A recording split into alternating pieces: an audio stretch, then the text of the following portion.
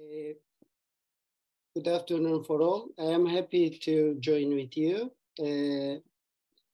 I am presentation about what to in Turkey. I have no conflict of interest, and also I have permission to use about my pictures during presentation. As you know, management of neuromuscular disease is a key team playing. Multidisciplinary approach is the key element of the management of neuromuscular disease.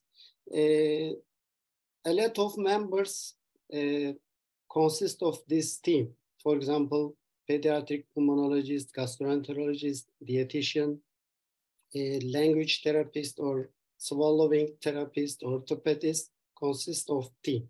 For this reason, we want to create a team in Turkey.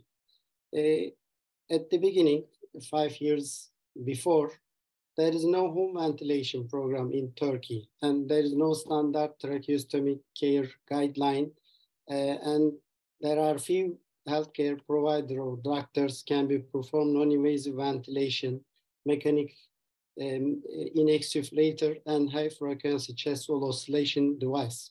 And also families and caregivers have little information about tracheostomy care, tracheostomy changing, NG tube replacement, airway clearing device, and ventilator troubleshooting. Also, there are a few centers can be performed non-invasive ventilation, sleep study, and swallowing evaluation, such as flexible endoscopic swallowing study or video fluoroscopic studies. For this reason, we collaborate with Turkish Pediatric Pulmonology Association, and we prepared some pictures and videos for tracheostomy care. For example, aspiration, tracheostomy changing, skin care, accidental declination, etc.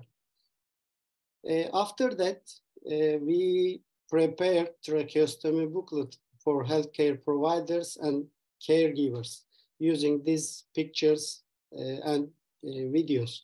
Also, our patients can be reached freely in this association website, videos and booklets.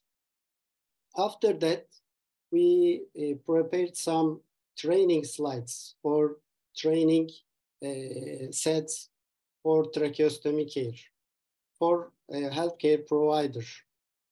2 years ago, we held training program for tracheostomy care in the simulation room.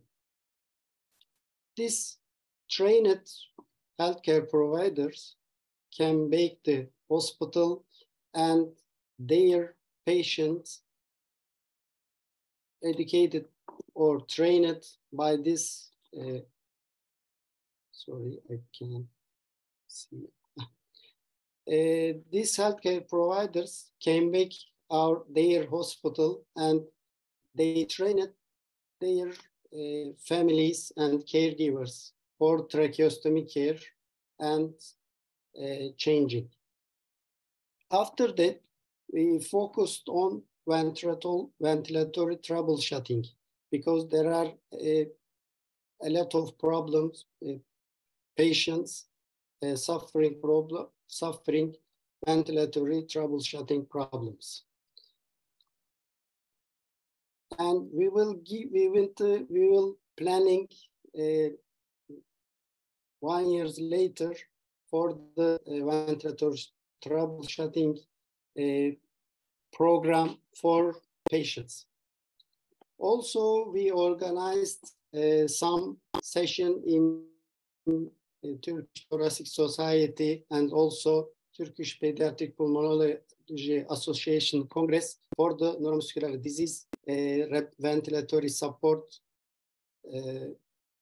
about the ventilatory support. Also, we prepared some book for healthcare provider for the non-invasive ventilation and the neuromuscular disorders respiratory care.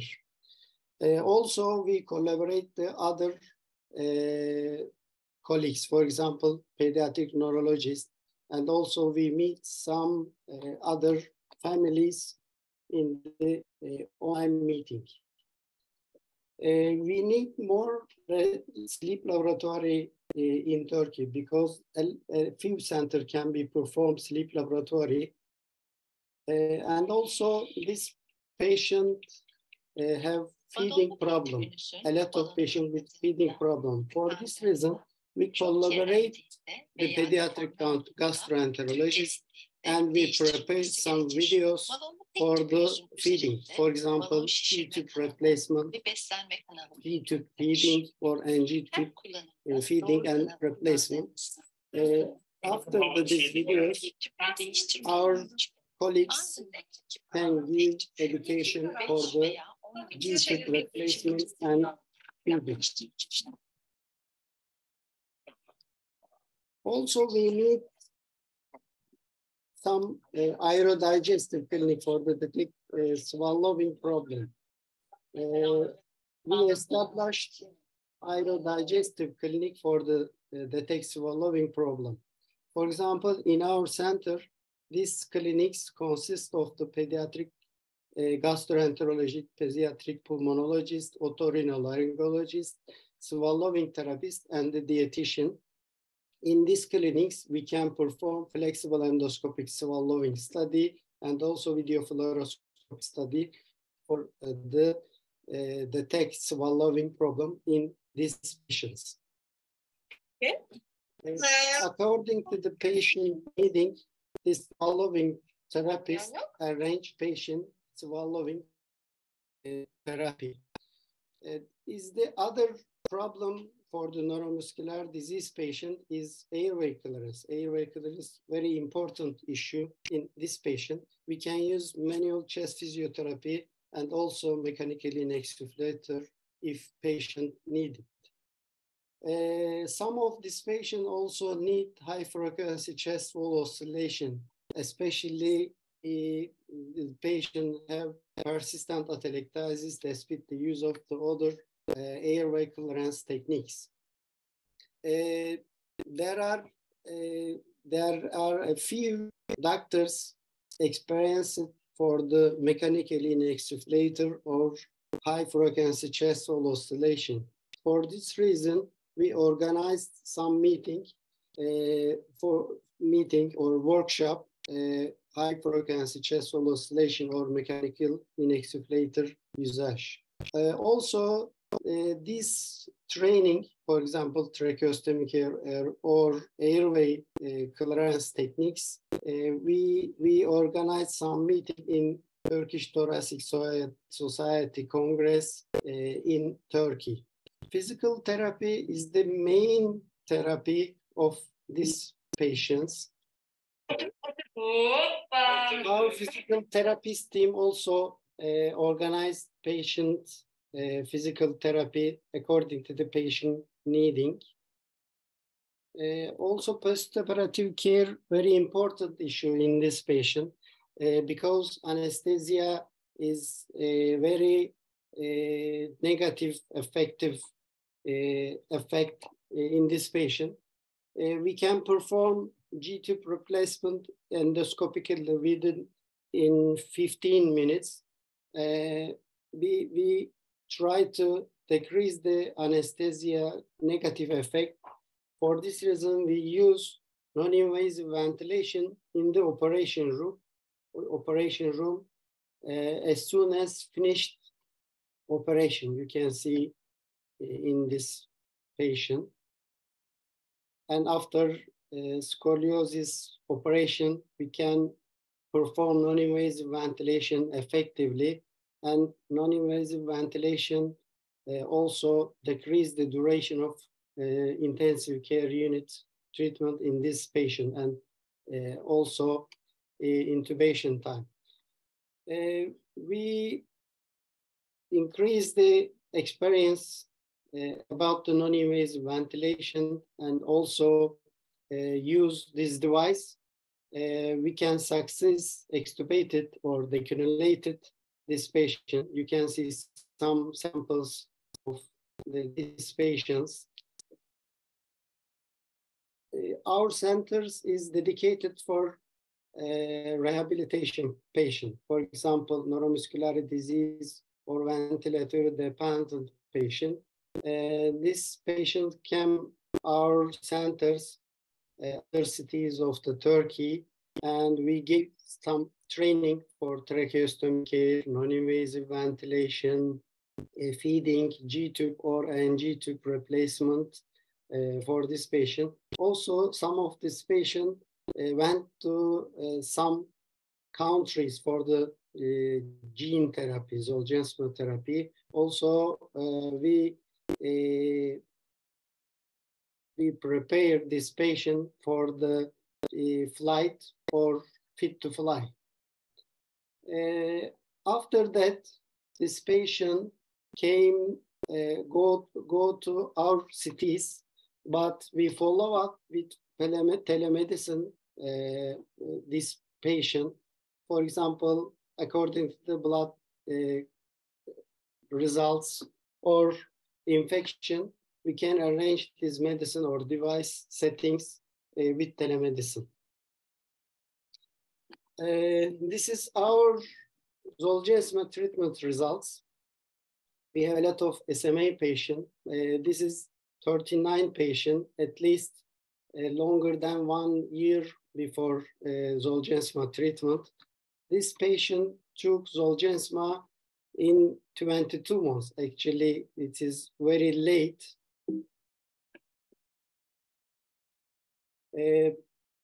Most of this patient have feeding problem. Half of this patient have chest deformity, and 40,000 of patients have scoliosis. Most of this patient took non-invasive ventilation, and some of use invasive ventilation. Also, common of this patient feeding with NG tube.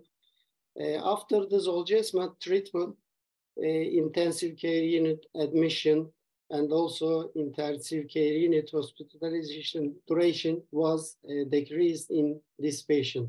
Also, after 1 year of Zolgensma treatment, respiratory support decreased in 4,100 patients. In Turkey, as you can mention, Yasemin, Nursing is reimbursement by the Ministry of Health.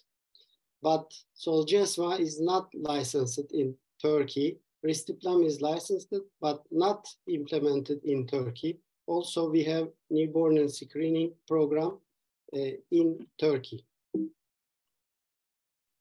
What we need in Turkey, a mechanical inexflator and a lot of physical therapy device, not reimbursement in Turkey. We need also more doctors with experience with non-invasive ventilation. Also, we need more physiotherapists with experience in neuromuscular disease. But we need especially center specialists in neuromuscular disease. In these centers should be have pediatric pulmonologist, neurologist, gastroenterologist, and swallowing therapist in Turkey. At the beginning of my speech, I said this is a this is a team playing game of the management of non-invasive muscular disease. But the most important player of this team actually is family. Family is very important, especially in Turkey, family members playing like a maestro. Thank you for listening to me. Thank you very much for your complex presentation and for showing us your experience and sharing also your needs. We are talking about complex disease that for sure they need a multidisciplinary approach, and all the speakers emphasize this. The problem is that in many countries, this is not still a reality. So we have to fight to have access to integrated care and to multidisciplinary teams in approaching our complex cases. I'm now opening the floor for questions or remarks, comments.